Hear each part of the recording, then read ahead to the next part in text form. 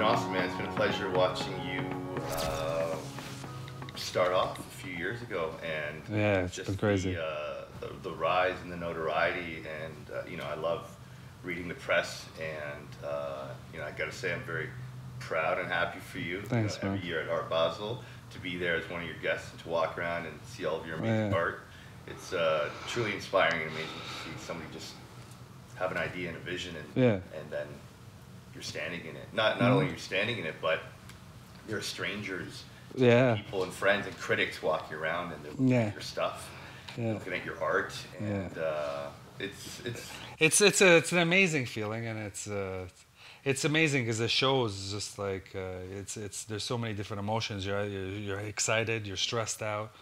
Um, you're stressed out because you want everything to go well. Sure. A lot of people will ask me, going into a show, even a month, 2 months, and are you excited? Are you? And the excited is actually not a feeling those first 2 months, because just you're focused on making it happen and making everything work. It's actually more the stress, but it's good stress because you're Sure. making something that you love come true. I'm excited when the show's done, because then went well, and It's time to have everybody was some drinks happy, and have you hear fun and relax. have fun Yeah. and relax, and you hear all the good comments, and then you're just excited to start the next thing. So Yeah. it's been a good ride. I mean, it's been fun. Yeah. So I guess I probably first saw your art about 4 years ago. Yeah. But when did you actually start? Like, when did you decide that you were going to start creating your pieces?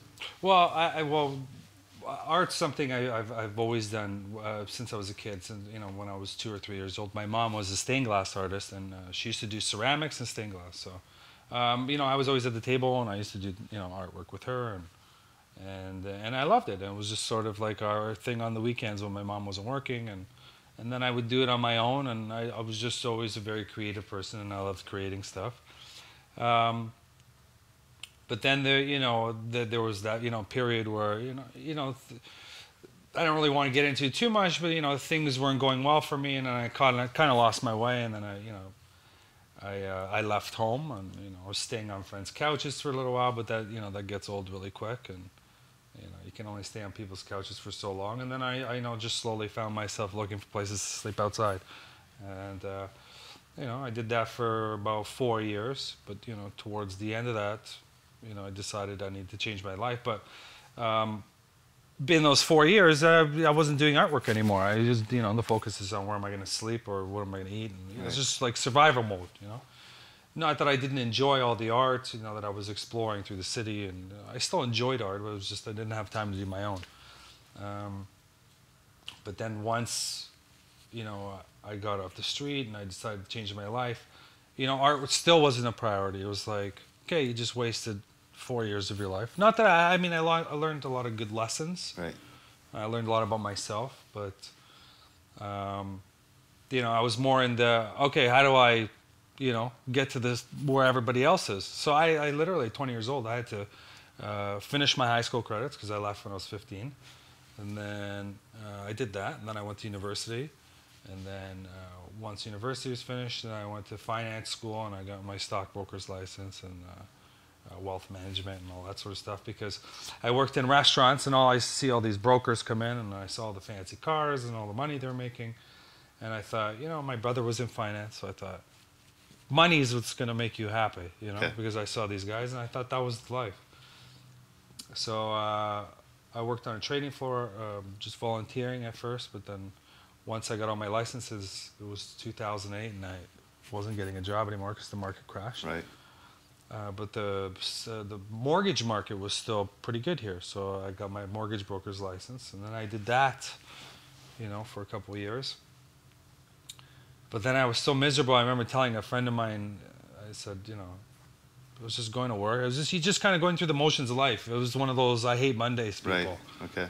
And I just said, I don't know, like I got to find something to do, like to take my mind off of this.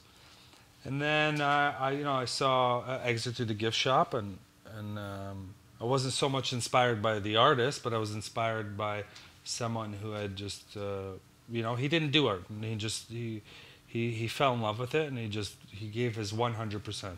Yeah. And he made it happen. So I said, you know what, I'm going to get a canvas tomorrow. And I was not, I'm going to get a canvas and I want it to be some huge famous artist like the guy in the movie, and I'm going to make money. And well, it was nothing to do with that. I just said, oh, I'd love to do it again. I hadn't done it in a long time. So I remember the first canvas I bought was actually huge. It was 6 feet by 5 feet tall. I just naturally wanted to do something big. And I thought I was going to paint originally, but I remember coming home from work one night, and I was, you know, it was kind of late, and I think the Currys might have been closing, and I couldn't get any paints. But then I had like lots of magazines and newspapers, and I just started playing around doing a little bit of collage. But then I remembered all the things that I learned with stained glass and like different techniques, and I just sort of created my own thing. But I was having fun doing it. And then before I knew it, I was so happy. I was going to work. I wasn't focusing on my regular job, and I was still doing my job, but the focus was somewhere else. I was drawing things at work. I was excited to go home, and I had, you know, created a few pieces of artwork. And one of the restaurants that I had worked in while I was in school, we became friends. And he saw my artwork, and he asked if he could hang it in his restaurant. And I said, yeah. I said, but I was kind of reluctant. He wanted to take all of them. I said, well, just take one, you know, and we'll see what people think. I said, but, you know, don't sell it. And joking around, I said, you know, they'd have to pay a lot of money. Yeah. If, you know, it was just a joke. I didn't think anybody wanted to buy it. Right. And then he called me a few days later, and he said, yeah, I sold your picture. And I said, why? And he goes, well, they gave me $14,000 for it. Wow. That's unbelievable. Yeah, and then so right there it was, you know, that moment of, you know, growing up as a kid. I don't know, I grew up in a different time, but, you know, telling your parents you wanted to be an artist was, sure, you know, it wasn't, not that my parents pushed not to do the stuff like that, but it was more the, you know, you were a lawyer, a doctor, or you know, started a business or learned a trade.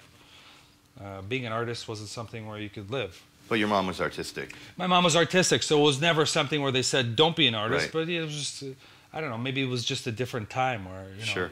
Maybe it was more me that thought, you know, it's not something possible. Right. So it was that moment where I thought, okay, you know, this is something that's possible for me to do. So it was nothing to do with the money. The money's great, but I guess they just wanted you to have more of a stable career, something that was... Yeah, a stable career. But for me, it was more, okay, well, now I can actually, you know, sustain a life doing artwork. So that you're passionate about. And that is that you wake up every day and you yeah, and I don't hate Mondays anymore. Yeah. It doesn't matter what day is it. And yeah, I literally called my boss at the mortgage office and I said, I don't think I'm coming to work anymore. She said, okay, you know, do your thing. Yeah, that's when I met you. I can't remember where and when we met, but it was probably 6-7 years ago. Yeah. At one of our events, probably. Yeah. And yeah, you were a mortgage broker, suit tie guy. Yeah. And that's why I remember when you told me you're doing art now or you're holding an exhibit, I'm like, really? Because I didn't know that side of you, right? Yeah. And obviously, you've grown. It's been, I think it's coming on 5 years now. Okay. And it's, yeah, it's been really cool. You know, it was very unexpected, but, you know, I work more now than I ever worked. But it doesn't feel like work. No, I retired the day I started doing artwork. Do you ever find that you're in a zone and when you're working on a piece, you lose track of time and all of a sudden you look at your watch like, holy shit, it's 4 a.m. Oh, it's not even that. Well, when I start my day, I usually do it from, I mean, that's the nice thing of working at home. I work when I wake up and then I go to bed and it's, and I'm still working, but that's every day. Yeah. The part that I lose track on time is, you know, when my mom calls me and says, you haven't called in like 2 weeks. Oh, wow. And I think I spoke to her, you know. I lose track of time in that sense, right? You know, the days go by and I go, oh, wow. And now that I look at your work again, I can totally see the influence of your mom's stained glass. Well, that's what I wanted it to look like. Yeah, it definitely has that look and feel. So, you know, looking at your artwork, they are so complex and so intricate. I mean, how does an idea in your head materialize into a piece? Because there are thousands of images that you cut by hand to create that. So, well, what I do is I find not only people but different subjects or, you know, different things that inspire me, you know, throughout my life or something that I've just experienced or experienced in the past. And then I think of, materials that might relate to that subject. So I source them out, and I do research on the things that I'm passionate about, or that subject that I'm working on. So once I get all the materials together, but then doing that as well, I have to think of the color scheme. So I have to think, okay, if I want to make the background this color, what materials are in that color that relate to this subject? Right. So that becomes a little bit more difficult, but it's exciting. It's a little bit of a hunt for me. Then once I do that, I just I rip the paper and I carve all the black lines out with paper, and I do it all. I build it all sort of like a sculpture. I just put it all together. Yeah, layer over layer. Layer after that. It's a lot of layering, and then they're all on wood, and I do them on wood because it holds the background a little bit stronger when you do the resin, so it looks like glass. But yeah, it's a lot of research and a lot of hunting and different ideas. But and you're self-taught with this. Did you have any mentors? Did you have anybody who kind of coached you through the process? No. To create this was. Listen, what they look like now, my first ones didn't look like that. My first ones were good, but they were not as refined as they are now. But I mean, just like any art, it's a process. You learn from the mistakes. Right. It's a lot of trial and error, and actually a lot of parts that I added to my artwork now were mistakes. Okay. Like I had made a mistake with my artwork, and then I had tried something to fix it, and that experience ended up coming out with yielding a really good result. So, that's all it is. Sometimes you learn from your mistakes and end up coming out better, right? Sure. So, I mean, that's how it all. That's with anything, right? Absolutely. Yeah. So when you picked up the phone that day to call your boss, and you knew, okay, this is the day. Yeah. I'm quitting. What were you feeling? Were you scared? Were you excited? I was excited making the call. Right. So I said, I'm going to call my boss and I'm going to quit, and I called her, and then I quit. And then I hung up the phone and I go, I can't believe I just did this. Yeah, it was literally right away. And I thought, I was panicking. Like, okay, that paycheck's not coming anymore. Right. And, what are you gonna, maybe these people were nuts. Yeah. Maybe it was a one-off. And then it was, I think, a week or like a little bit more than a week, almost 2 weeks later, a few more collectors would call me and bought the rest of what I had. Wow. Yeah, so it was. Then I said, okay, but I mean, listen. Even 5 years later, you still. I mean, just like any business, you always just want to make things better and keep creating. Sure. So there's always. I don't believe in staying stagnant. You always want to like create better artwork. So there's always that stress that I cause myself because. Every piece has to be better than the next. It has to be better, sure. and how do I make it better? Yeah. And it's a process of evolution and growth. And I try not to even look at other artists' artwork anymore, because Sure. then I start analyzing mine. Becomes a whole Yeah. fight with my own brain. Yeah. And so I just literally, a lot of people will ask me about different artists, and I just say, I have friends that are artists, and I love their artwork, But as far as me, like searching through other people's artworks for ideas, I try not to do that at all, because I find your artwork becomes more authentic and original when you're not so focused on other people. Sure. There are artists that have influence, like artists that I love. I love their work and their style. Does my artwork look anything like theirs? I don't know. I don't think so. But who are some of the artists that you really well, like I and respect? mean, it's not so much just their artwork, but it's also what they've done for the Sure. artwork. Okay. Like Picasso has created, I think it was 6 different styles, and he's actually one of the creators of collage. There's 2 people, and so what he's done for the art world is pretty outstanding. Even Andy Warhol, do I love his artwork per se? I'm not. I like his artwork, but I think the way that what he did at the time with his artwork was outstanding, because there was an artwork like that. How do you feel about Elite Daily calling you the next Andy Warhol? It's nice. It's amazing. It's just kind of big shoes to fill. Yeah. No, it's great, because Andy Warhol was so successful, and he was obviously, years after his death, he's still celebrated a lot, and he was considered one of the known artists of our time.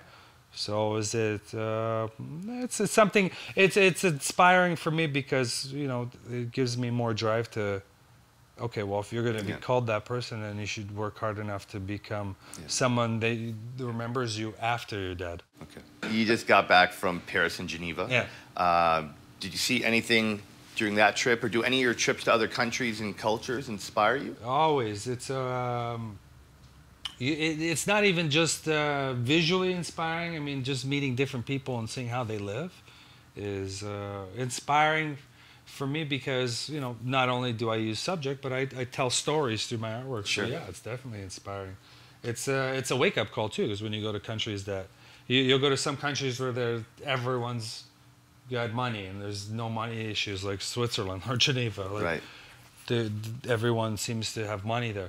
And then you go to other countries that really, put things into perspective when you go and people are struggling to find food and eat. Yeah. And those are the trips I find I like the most because it makes you appreciate what you have and try and to just like yourself as well. I mean, your personal journey, you were down and out for quite a few years, and then thankfully you got your life together. Yeah. Did a job that was getting you by, Right. and now you're doing something you wake up and you love doing every day. And I mean, it's got to be an amazing feeling to know that you were in control of your career. You work when you want, you produce what you want, and now I'm sure you can pretty much charge what you want. Yeah. Over the last 5 years, what have been some of the highlights of your artistic career? As far as highlight, well, I mean, not that I get starstruck, but it's nice when you find like a celebrity or sports players and stuff like that buy your stuff because it just not that it helps give you credibility, but it helps. We grow. It's nice to be acknowledged by someone I probably would have never met. Right. So it's nice to meet people that you may see on Sure. TV or read in a book. Yeah. That inspire you as well. Yeah. And it's probably someone you would have never met before. And so it has nothing to do with them being a star. It's just someone inspiring that you'd like to meet, and you get to meet them. So I think those highlights for me are the nicest part. And who are some of the people that, when you got the phone call, you're like, really? This person wants to buy my stuff? Yeah, so there was like Marcus Stroman and Jose Batista, Arlene Dickinson, Mike Weckerly, the owner of the New York Yankees, Wow. the owner of the Marlins, the CEO of Gap. That's amazing. I don't know, there's lots. Yeah. But yeah, it's very cool. They're just they're all really great, inspiring people. And the thing I like about a lot of them as well is they do charities. And like Jose Batista's charity I donated to, and Children's Aid as well, because I believe in giving back to programs that help help children out. Absolutely. Because not everyone's in a great situation. And sometimes people need a little bit of a boost. Yeah. And if that money gives them a boost, then maybe that person you're helping out could change the world for a positive way. Absolutely. Yeah.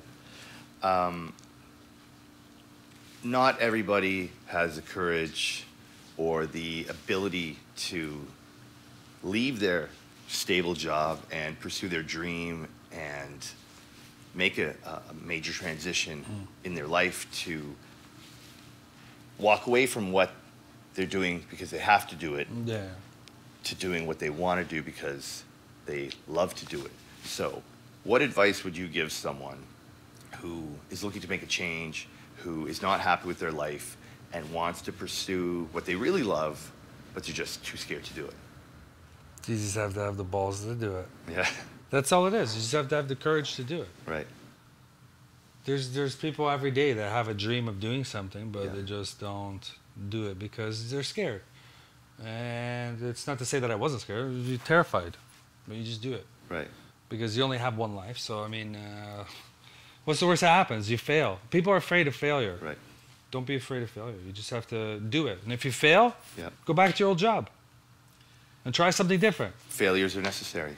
I've had failures in my career along the way, and I have to tell you, I learned more from my failures than I did from some of my successes. Because the funny thing is with success, when things are going well, nobody ever says, okay, hold on, stop.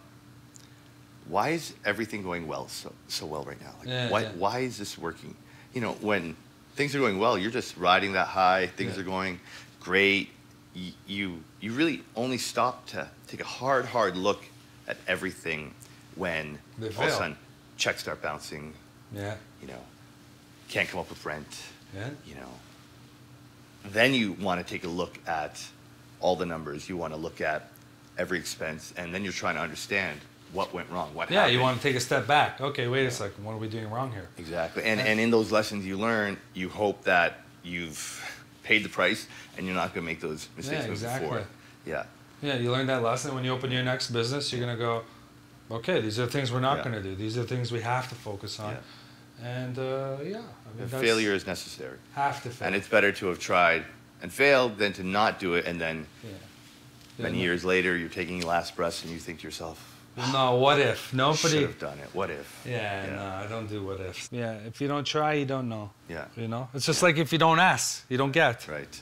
Yeah. Right? Even if it seems ridiculous, just ask it. Who cares? Right. You know? Someone could say yes. If they say no, then they say no. Yeah. And you got to visualize it. Yeah. You got to believe it. You got to write it down. Everything I've imagined has come true. Yeah. You know, but it's not to say that someone could just sit there and imagine stuff. Sure. You have to put the work in too. Sure. Well, it's one thing to have an idea or vision. It's another thing to take action.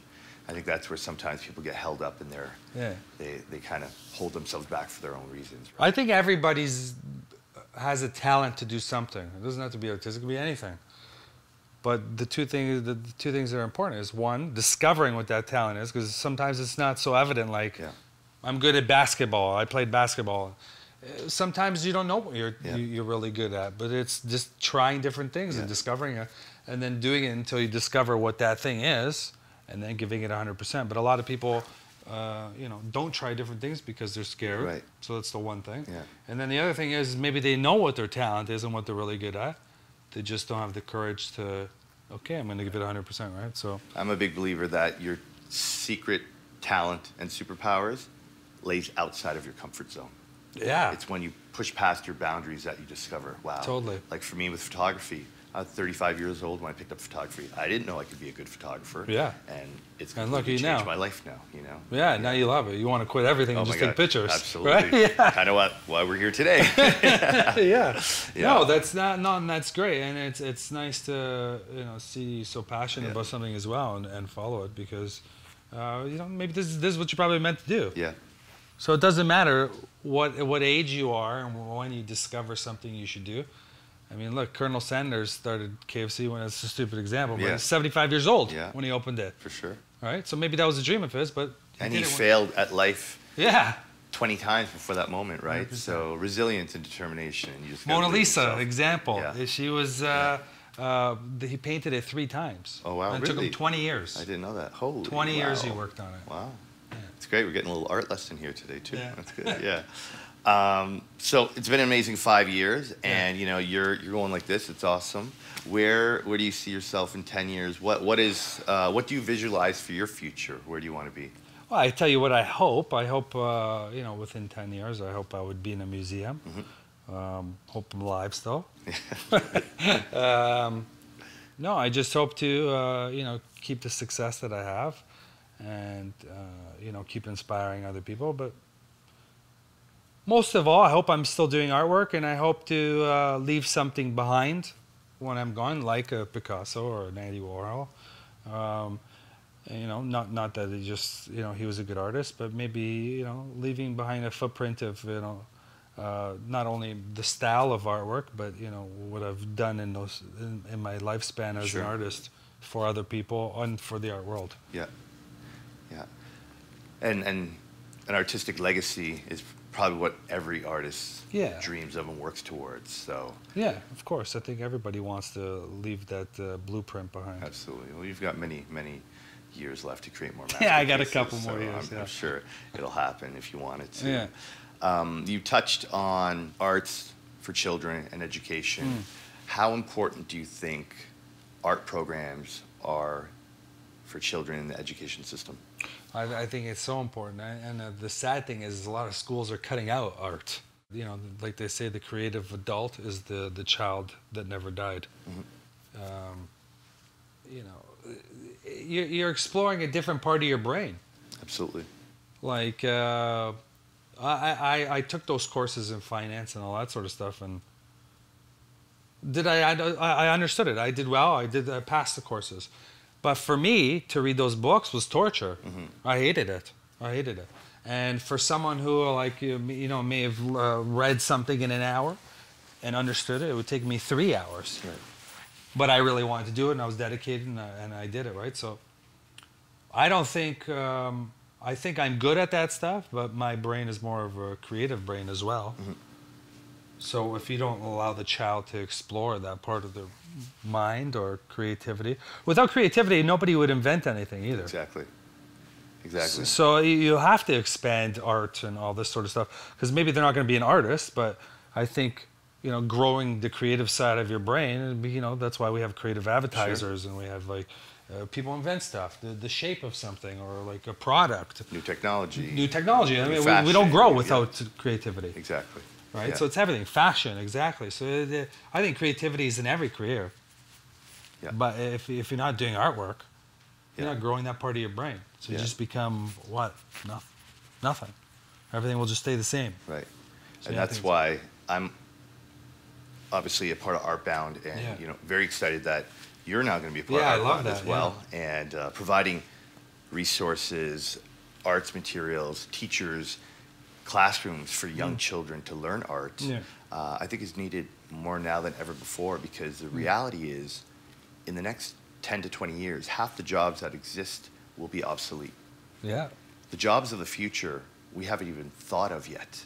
Yeah. So we need creative people, the younger generation to be more creative than we are now, because the jobs of the future, the technology of the future will need to be created by the next generation. And without those creative thinkers, who knows what the future, the economy, you know, we need disruptive ideas. Yeah, you need people to think outside the box. Yeah, exactly. Yeah. And I think art, that's what art does, makes you think outside the box. Yeah. If you stay with the blinders on, you just walk straight, right? Yeah. It would be awesome to have you join us in Haiti this year. And when is it? And I believe it's going to happen in fall of 2017. We're going to be taking our trip to Haiti, supporting the Free the Children there. Yeah. And it would be amazing to see you make a collaboration with the children there. Yeah. Yeah, that would be an awesome moment. Maybe for sure. we could make it with like a collage out of some of the materials that are just there in the jungle. Yeah. That would be cool. Yeah, it's definitely a project I think we should collaborate on. And, yeah, that would be cool. And try to make a reality. Yeah, I'd like that. Yeah. Yeah. Like you said, it's about inspiring the children. It's about inspiring your friends. I mean, I know a lot of friends and fans of yours are going to watch this interview, and they may question themselves. Am I really happy? Am I doing what I love? Exactly, yeah. So, you know, thank you for sharing your story, and thank you for being open and honest, and, you know, love your work. Keep creating. Keep visualizing. I have a beautiful piece of your work in my house. Oh, yeah, I forgot. Yeah. So thanks, man. I really appreciate it. Thanks for coming. Thanks for sharing your story, and yeah, man, very proud and happy for you. All right. You deserve it all. Thanks, man. All right.